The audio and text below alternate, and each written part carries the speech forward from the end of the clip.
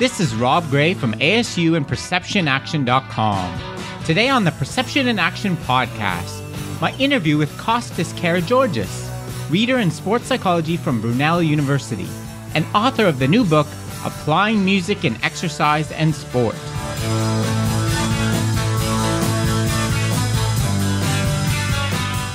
Hi everyone, welcome to the Perception in Action podcast, where I discuss how psychological research can be applied to improving performance, accelerating skill acquisition, and designing technologies. In today's episode, my interview with Costas Karageorghis from Brunel University. Costas has conducted a wide body of fascinating research examining how music affects performance in sports and exercise. He has also worked directly with a lot of organizations, including England Rugby, Red Bull, and British Athletics. In the interview, we discuss how music can make athletes perform better and for longer, how music affects an athlete's attentional focus and perceived effort, how to choose the best music for a particular sport or activity, when not to use music, and how teams can use music to improve their performance. Hope you enjoy. Not 10 years ago, I was a child. I was a good boy and you let me go. Now I'm on a talk show. Okay, today my guest is Costas Karageorghis, reader in sports psychology at Brunel University in the UK, and author of the new book, Applying Music in Exercise and Sports. Thanks for taking some time to talk with me, Costas. It's a great pleasure, Rob. Pleasure to be with you. Great. And so to start off, can you tell us a little bit about your background and how you got interested in sports and exercise science? I guess it all stems from my time as a child. I grew up in a poor but rather colourful enclave of South London, and the flat in which I resided with my parents and extended family was located immediately above a second-hand record store. And so every morning I'd be jolted out of bed by this thundering subwoofer from the shop beneath. And I'd look out of the window, wipe my sleepy eyes, and notice that as people came within earshot of the music, it would put a lilt in their step. Their physiognomy and their facial expressions would change, and the music functioned as an auditory backdrop for everything that I saw in my environment. So from a very young age, I began to become interested in how music affected the human psyche and the human condition, and as well as listening to a lot of Bob Marley and Desmond Dekker during my early years, I went on to develop quite an interest in the composition of music and the performance of music, and generally the appreciation of music. At the same time as having that interest in music, I developed quite a strong interest in track and field, and my school teachers directed me towards a coach at the Crystal Palace National Sports Centre, which was fairly close to where I lived at the time. And I think that the sport and music took place quite separately in those early years. But as I grew older and I went to university, the two fields of sport and music came together, they converged.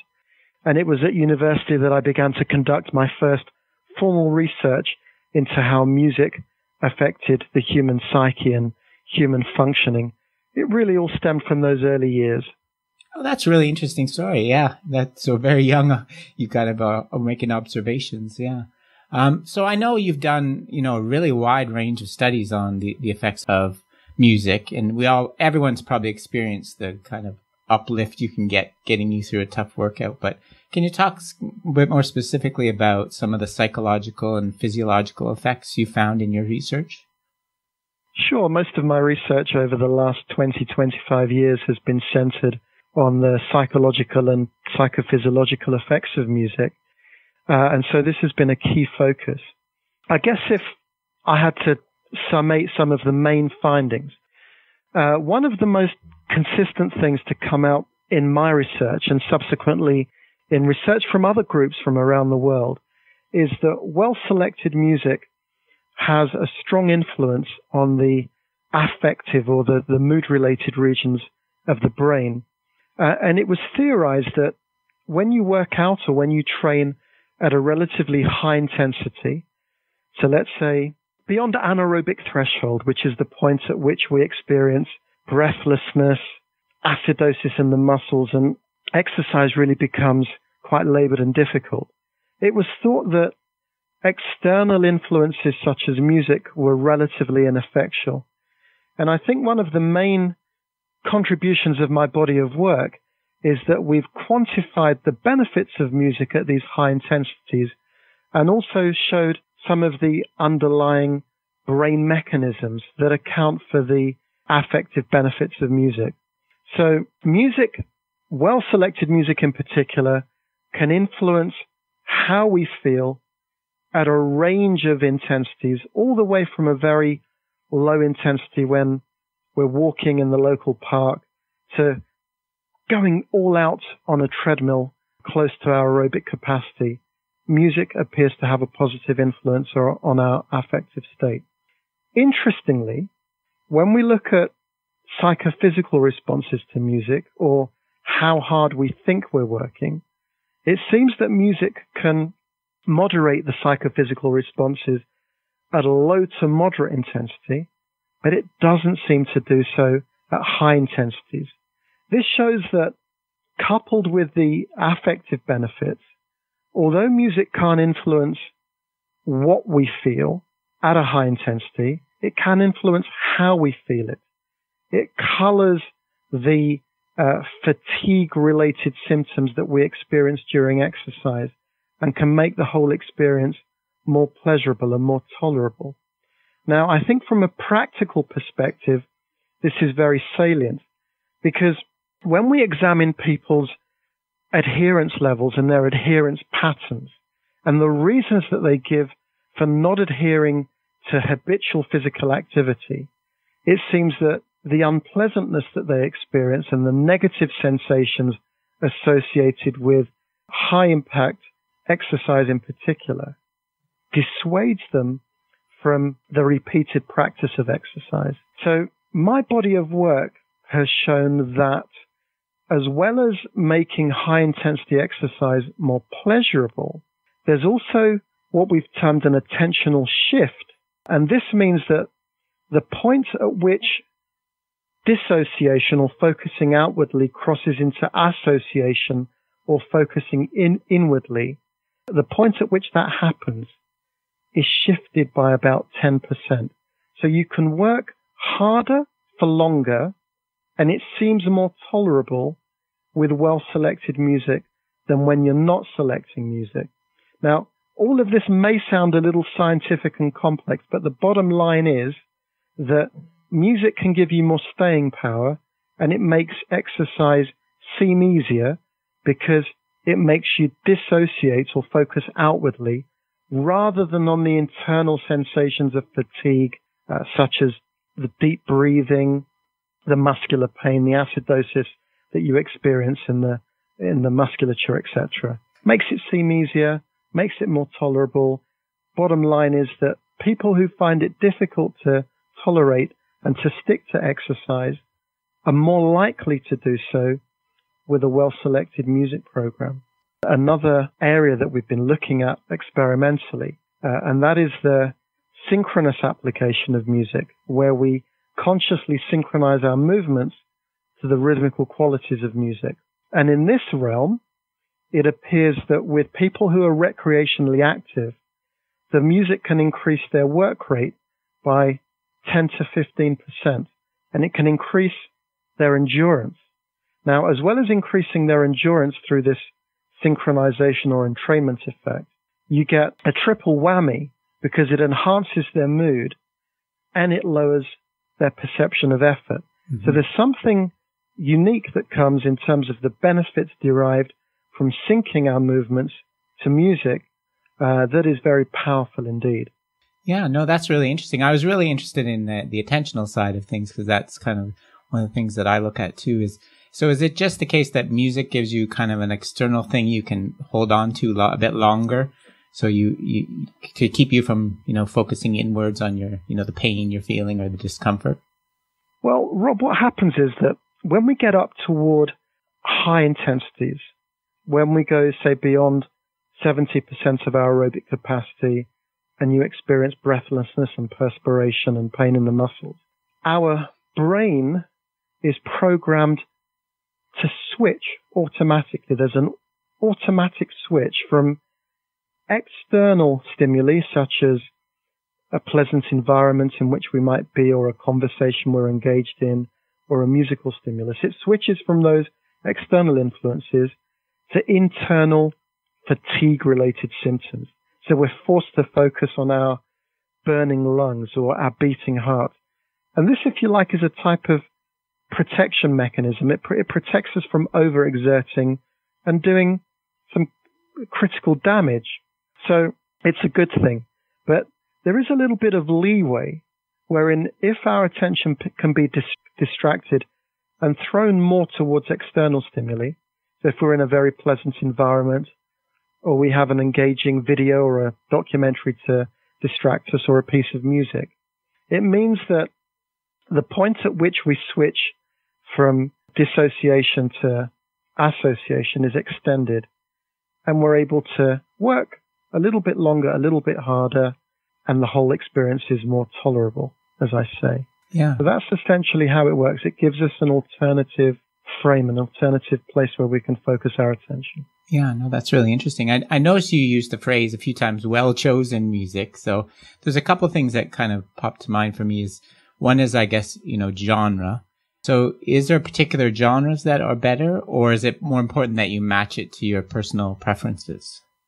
It's funny, Rob, but virtually everyone who's interviewed me on this topic has asked, which is the best genre, which is the best piece of music. It's a little bit of a holy grail, this. There's no best genre or best piece of music. I didn't think there was. But music is a very personal cultural phenomenon. Roman philosopher Lucretius famously said that one man's meat is another man's poison.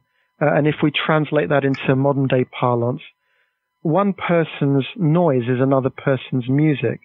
And so a piece that will be effective, motivational, distractive for one person may not be for another.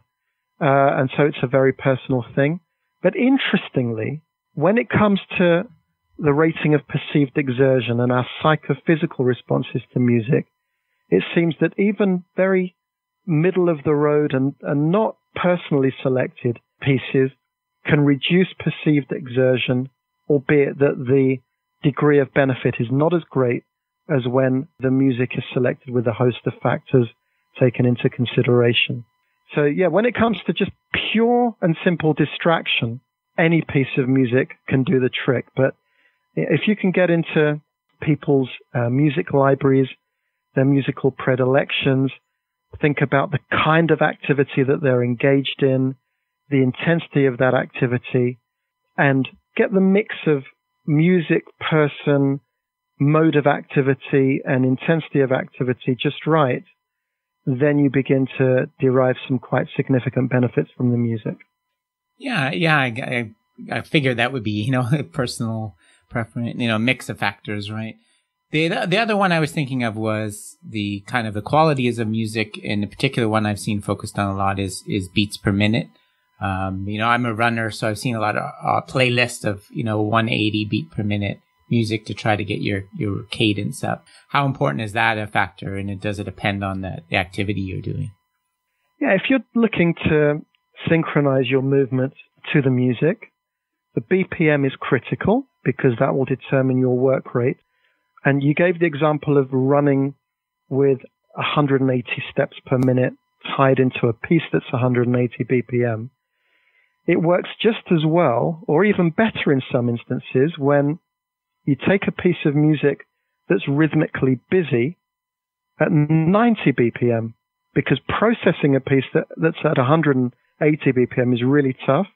So if, for example, you take much of the music in the rap genre, which is between 75 and 95 BPM, and then take a whole stride cycle per beat, it works really well when you want to sync your running stride to it.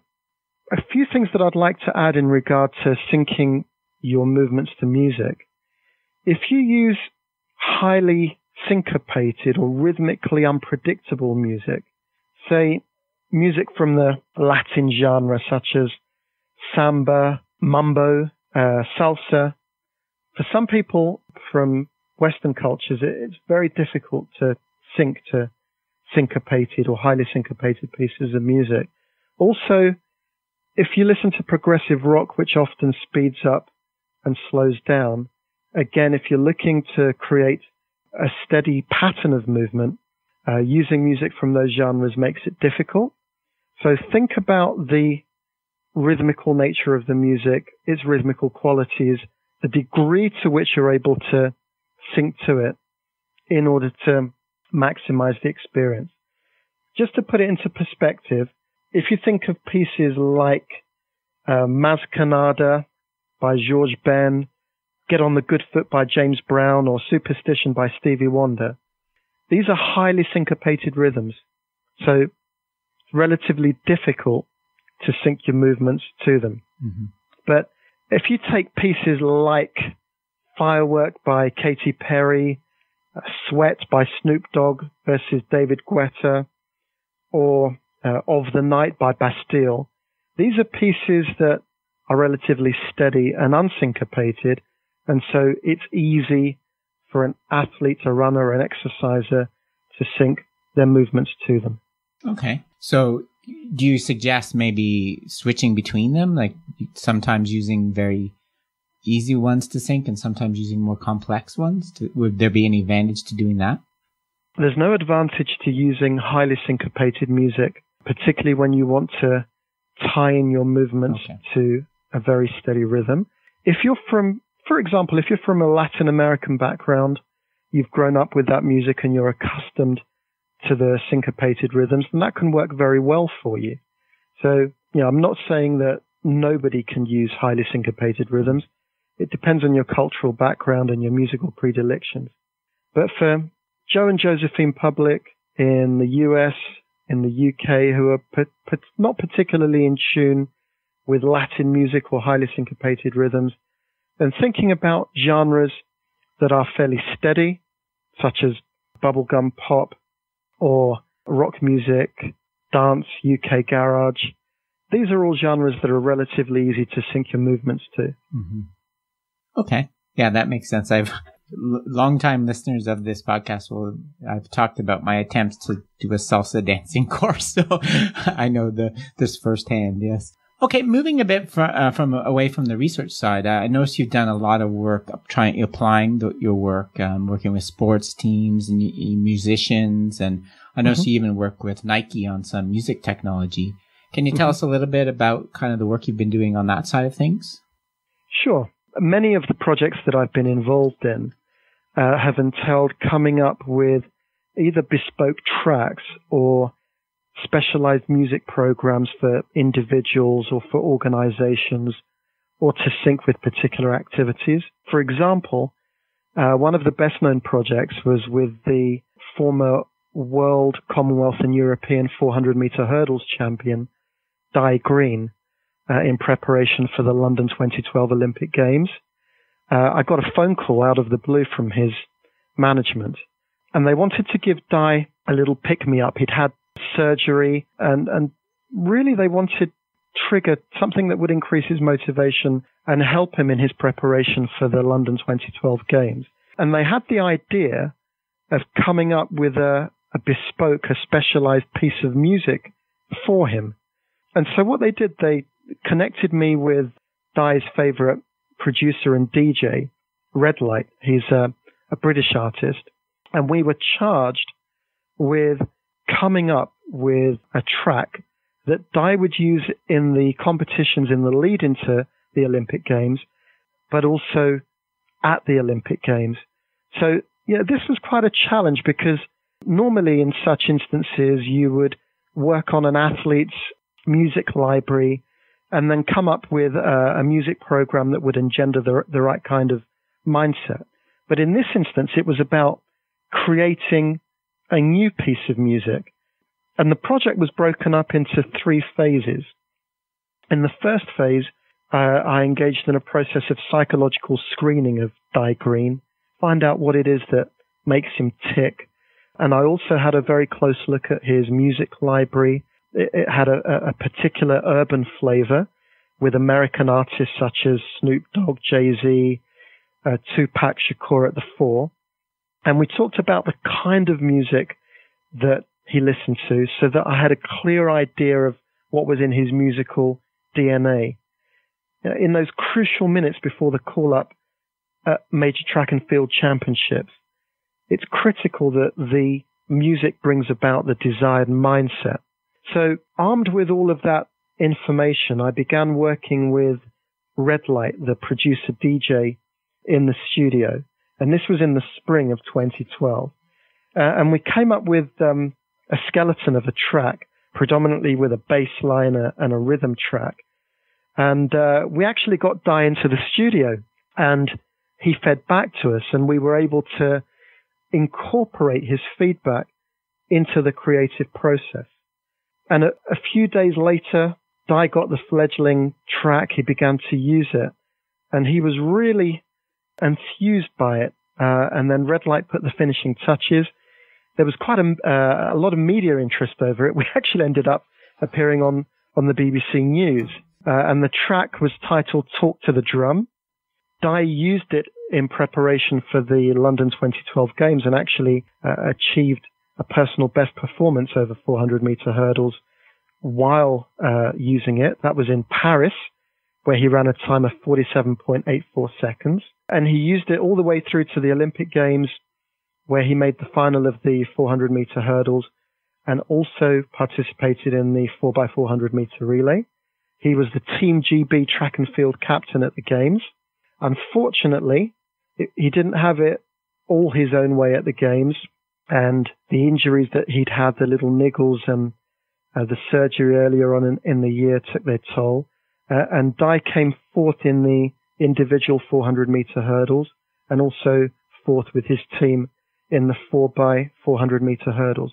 But what was interesting was that this was a whole new approach to the use of music and the application of music as an ergogenic aid in sport, to work with an artist and take a scientific approach to come up with a track that had all of the right ingredients and the right sonic mix in order to engender the optimal mindset in a world-class athlete.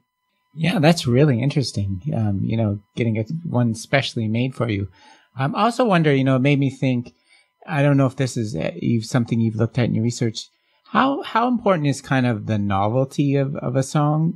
Everyone has their favorites that they probably have on their playlist, but sometimes when you hear a song that's, new or you haven't heard in a while, it seems to me subjectively to have a bit more of an effect. Have you noticed anything like that?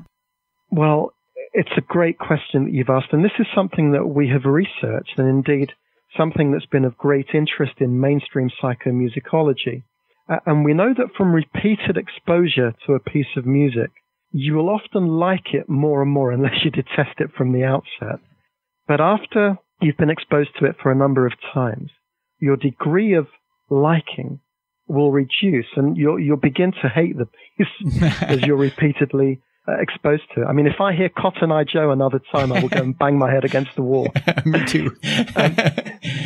If it's a piece of music that you really connect with, that perhaps is from an artist, a genre, has a rhythmic style that you really enjoy, in those first few times that you listen to it, it can have a very powerful and potent effect.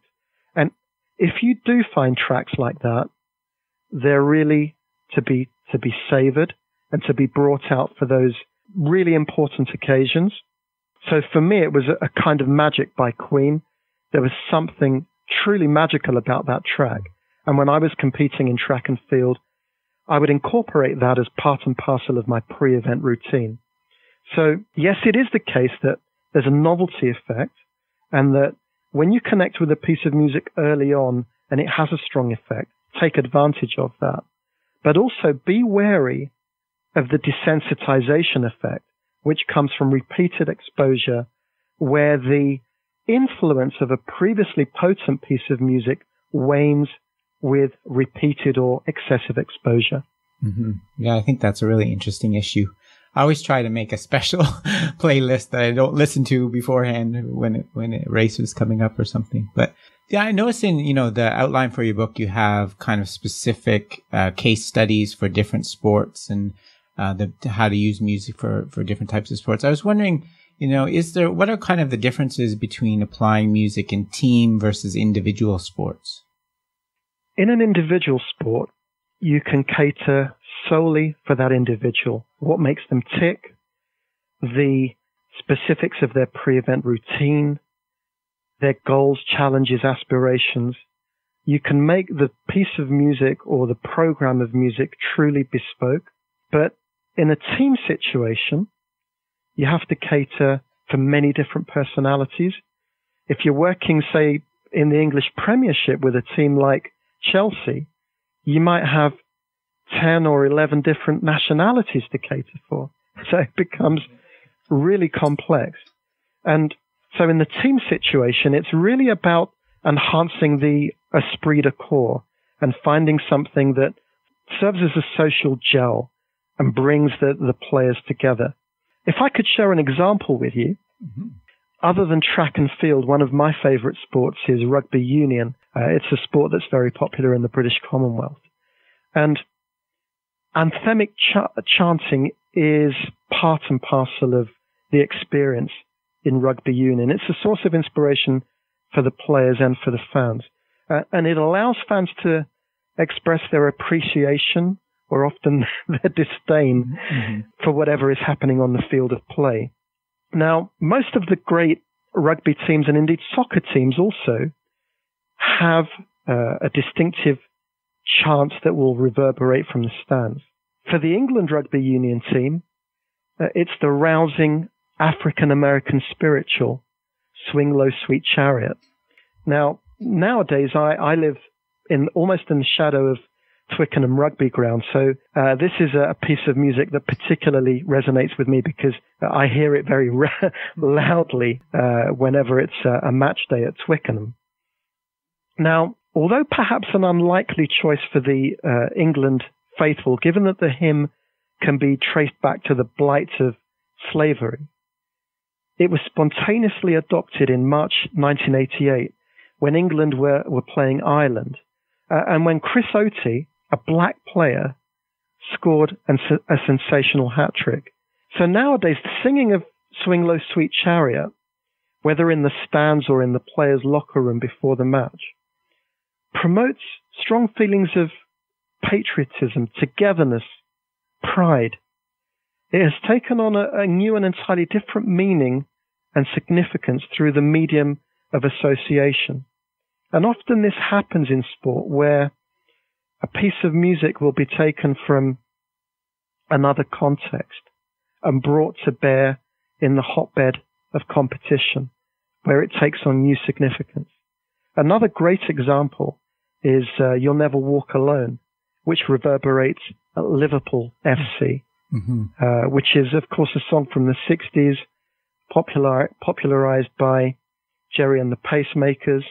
It can still be heard today, and anyone who's associated with Liverpool Football Club will hear that anthem and the hairs on the back of their neck will prick up. It has the effect of what we call piloerection, raising the hairs. So in an individual scenario, it's about the needs of the individual and catering for those very specifically. In the team scenario, it's about finding whatever will make the team come together, what will enhance cohesion, what will make the team hold a common identity. And that example of Swing Low Sweet Chariot, which is a hymn from way back, is a great example from England rugby. Yeah, no, I think I can think of some examples like that here. Yeah, that's what you do, right? They become associated with a certain team or certain event. I guess the last question I have for you, I was mentioning I was a runner, and I'm always debating whether to take my earbuds and kind of tune out, or whether I should leave them at home and kind of try to focus more on what's going on in the moment. Do you think, can you talk a little bit about the kind of the balance between using music and not using it? Yeah, there is a balance to be had. And actually, there's an interesting debate that I had with a sports sociologist, Jim Dennison, which is presented in my book, Applying Music and Exercise in Sport, in case any of your listeners are interested, in which we tease out the pros and cons of running with music. So I argued for the use of music and Jim argued against the use of music. And in terms of striking that balance, there is a lot to be said for tuning into your body, regulating your movements, being at one with your environment, and having a flow experience that doesn't involve any form of external stimulation. If you think about our modern lives, Rob, we're perpetually disturbed by the ping of emails, the blaring of music wherever we go, music and video, people trying to sell us things. I mean, there's a lot of noise just in our everyday modern living environment. So getting away from that through running and perhaps being immersed in nature, reflecting on our own thoughts and enjoying just being in the moment is actually a very precious thing. So for people particularly who find it easy to focus inwardly and to reflect in that nature, music might be an unwanted distraction. But many people find that it's hard to engage in a habitual program of running or exercise without some form of rhythmic or musical stimulation. And for them, music can be a very powerful stimulus. Now, in your case, are you a recreational runner, Rob, or a serious runner? Pretty much recreational, yeah. Well, in your case, what I would recommend, if you enjoy listening to music while running, is to try having 2 sessions with music to 1 session without. That's a perfect balance in terms of maximizing the effects that you're likely to derive from music. And I would add that you should seek to churn the music or change your playlist every 2 weeks or so to keep things fresh. Because if you listen to the same music over and over again, it will become tiresome and boring, and you're unlikely to derive the same benefit from it as when you churn your music and perhaps include some new tunes, maybe some tunes from the current charts, as well as some of those old classics that you enjoy from the 80s and 90s. Yeah, no, that's great. That's good advice. Yeah, I'll definitely have to try that. So your book, as you mentioned, is Applying Music and Exercise in Sport. And it's coming out this month, or is it out already? The book is out this week in the US. And it's Human Kinetics, right? I understand that it should be available in the UK next week, so towards mid-September. It's published by Human Kinetics, who also published my first book, Inside Sports Psychology. Okay. I'm very excited about the launch of the book. There will be a launch event on the 28th of September in Beckenham in South London. And if any UK listeners are tuned into this podcast, they're very welcome to come along to that, and they can find details on the British Association of Sport and Exercise Sciences website, the BASES website. There will be a series of events alongside the launch of the book that will entail media-related engagements, podcasts, a webinar, various invited talks. So if people are interested in this field of scientific endeavor, it shouldn't be too hard to find the book and to find related events. Yeah, no, that's great. Yeah, I'm really looking forward to it. I think it's a really fascinating topic. So that's great, Costas. Thank you for taking some time to talk with me. It's been a great pleasure talking with you, Rob, and I wish you every success in your running and musical endeavors. Thanks again for the great discussion, Costas. I'm working on my new running playlist as we speak, and I'm really looking forward to learning more from your book. You can order Applying Music and Exercise in Sport and help this podcast at the same time by going to perceptionaction.com/recommended or by using the link in the show notes. Coming soon on the Perception and Action podcast, a look at the effect of stereotype threat on performance. This is Rob Gray from ASU. Cheers for now. Cut you quick.